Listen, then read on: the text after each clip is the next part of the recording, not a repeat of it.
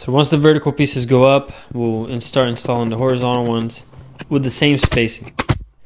Everything's done with 1¼ inch staples so that it does not pop out the other side. I'll use my hammer to take out this slight bow that was on the board so that it lines up exactly where I need it. And then it's 4 staples per connection. And this was really fun to do. You get to really go quick with this. And there you go. And it goes up fairly quick. Easy to do. And then lastly, I need to cut an opening here for the gutter. I use the multi-tool to make the opening. I'm going to give a shout out to Flex for this multi-tool. It's actually really good. Powerful, stout, well built.